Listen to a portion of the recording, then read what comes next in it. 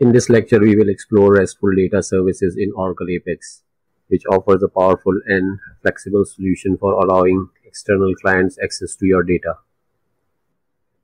REST stands for Representational State Transfer, and it's basically an architecture that allows two computers to talk to each other using HTTP. Most of the time, the data is transferred back and forth between those two systems using JSON format. REST communicates over HTTP, therefore it uses these standard HTTP methods. A GET looks up information from the service, so that is equivalent to the select SQL command. A POST creates new data, so that is an insert. PUT modifies the data, so that is an update. And the delete is a method which is used to remove data. Now let's start the demo.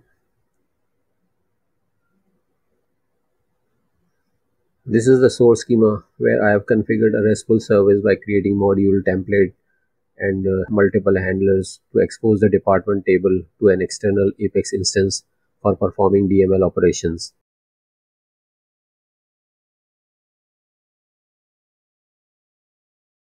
This is the department table whose data will be exposed to external clients.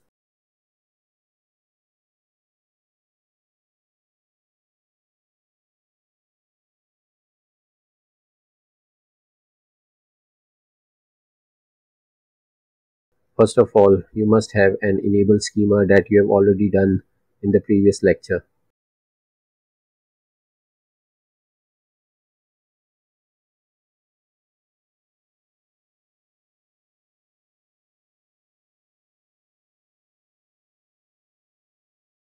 Click the Modules node.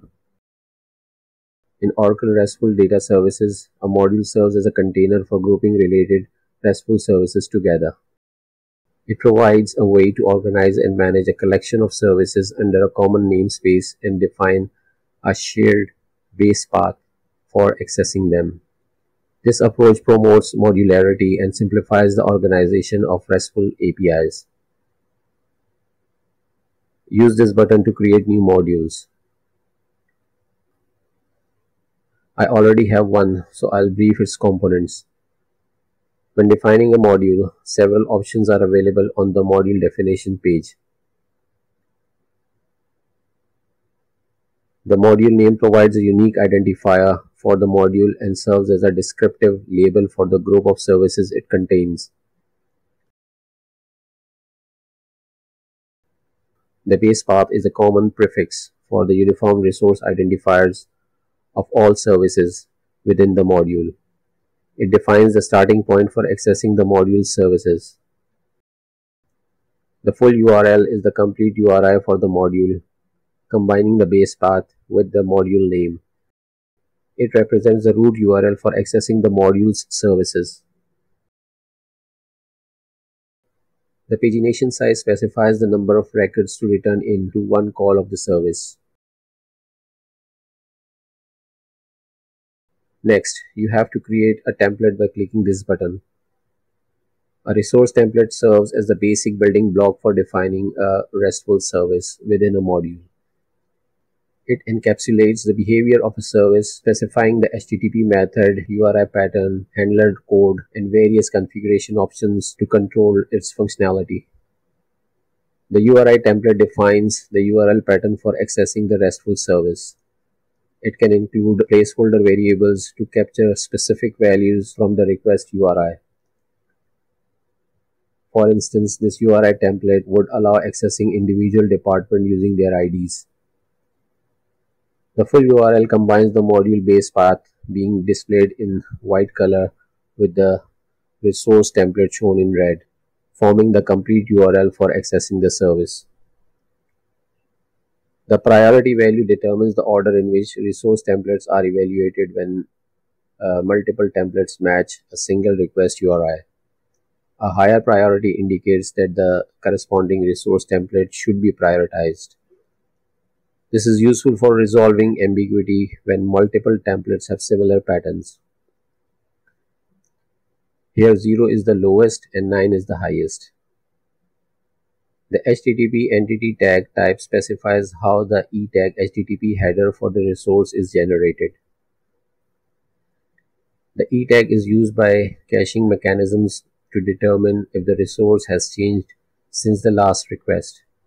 Different tag types such as version ID can be used for caching strategies. The comments section allows developers to add descriptive notes about the resource template, providing additional context and explanations for the service's purpose and usage. This can be helpful for understanding and maintaining the code. Next, you have to create these 4 handlers using this Create Handler button. For each DML action, you would need to create a separate handler.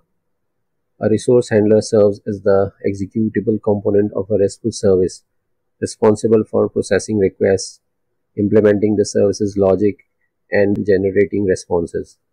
It is defined within a resource template and linked to the specific HTTP method for which the service handles requests. The method specifies the HTTP method associated with the resource handler, indicating the type of operation the service performs. For instance, a get method would retrieve data, while a post method would create new data.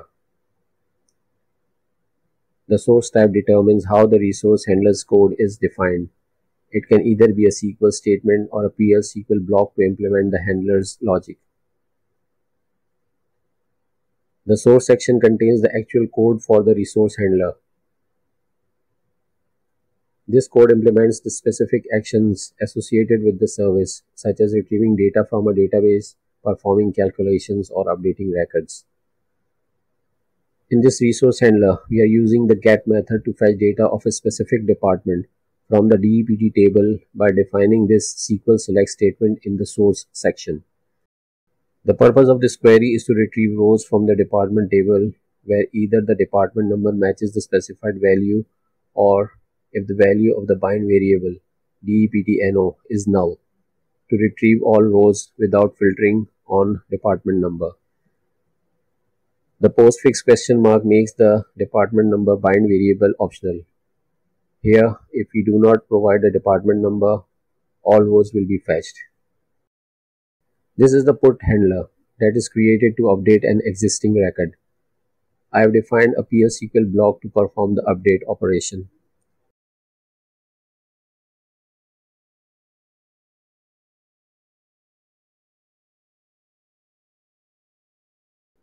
This line sets the value of the status bind variable to 200, indicating a successful operation.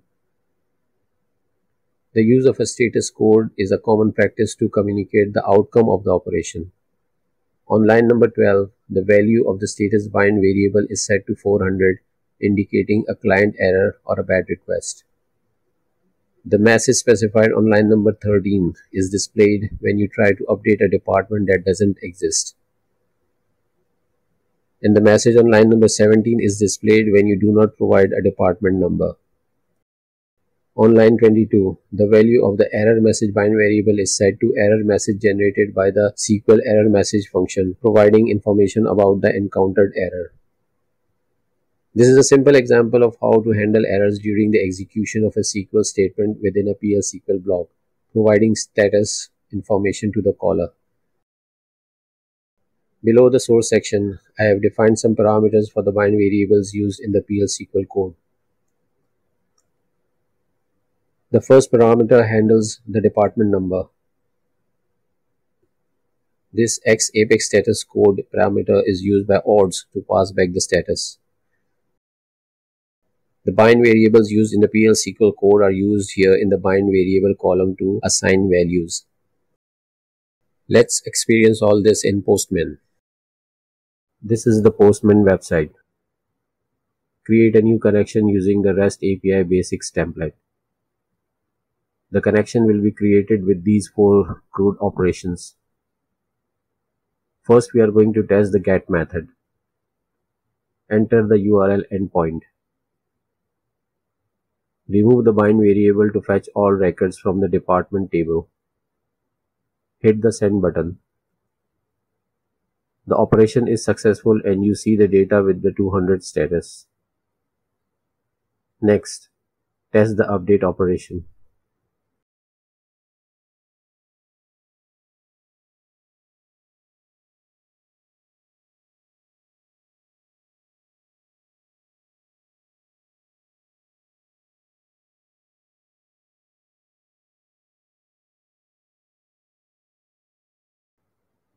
For this operation, provide department name and location parameters with respective values.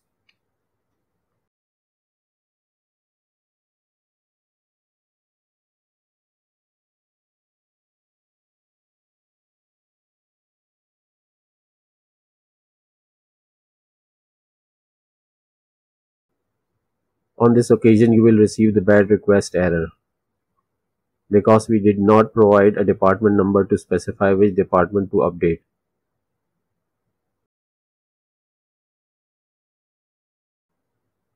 The error message is rendered from this part of the PL/SQL block.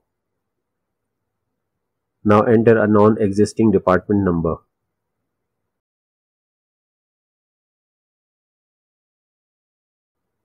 Once again, you will see the bad request error, displaying the appropriate message from the PL/SQL code. Now provide an existing department number.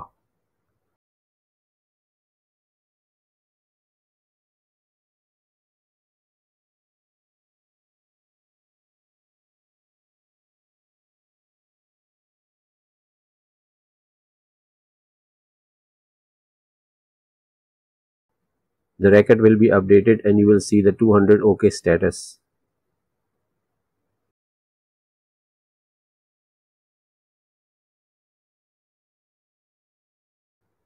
The update is reflected in the database table. Let's get back to Apex.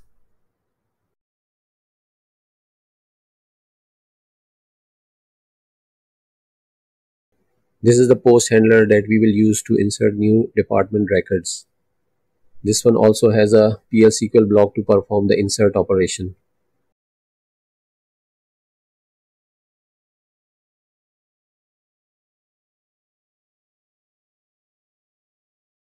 I've used 3 parameters for this handler.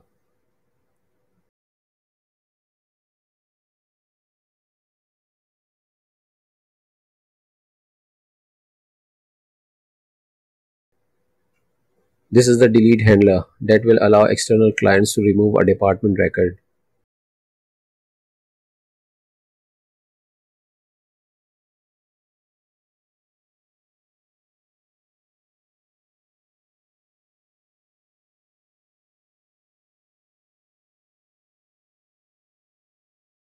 Now switch to another Apex instance to create a REST data source.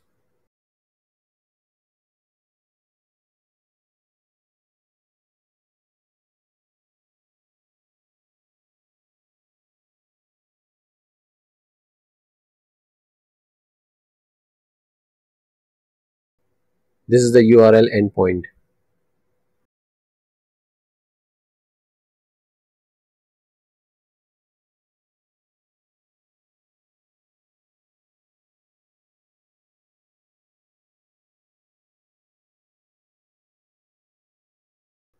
The data has been fetched successfully.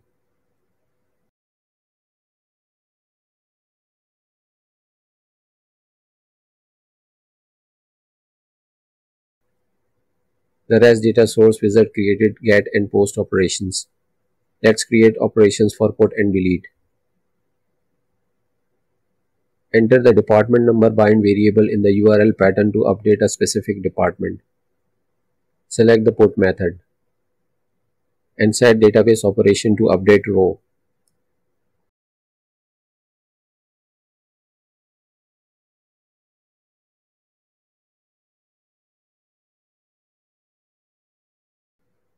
The operation has been created for performing updates.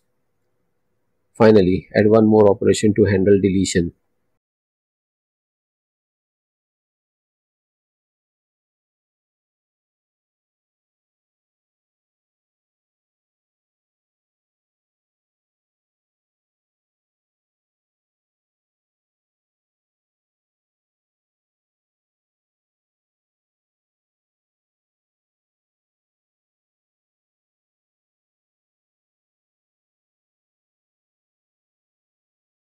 Now I am going to create interactive report and form pages to test DML operations.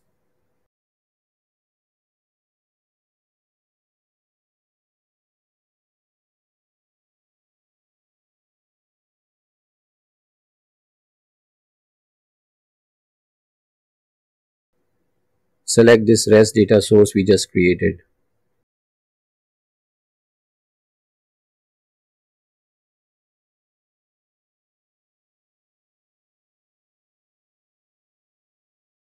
Select the department number column as the primary key.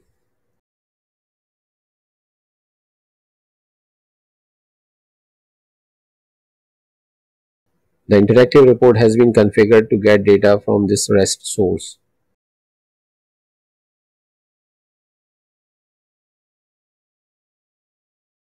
The form page has also been configured to perform DML operations on the REST source.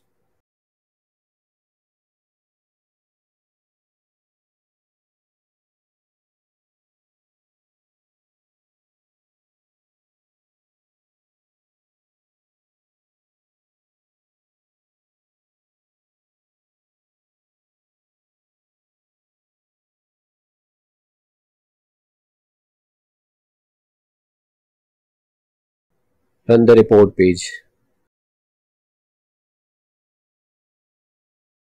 The get operation fetch data from the departments table. Let's test the other operations. First, create a new record to test the post operation.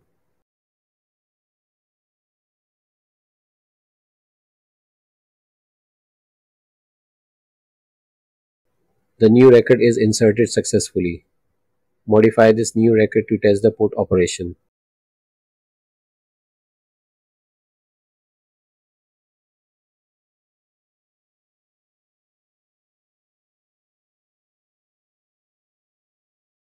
It is also successful. Finally, test the delete operation.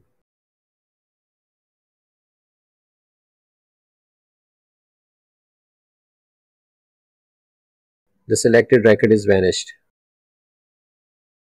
RESTful Data Services empower you to share your data securely and efficiently with external clients.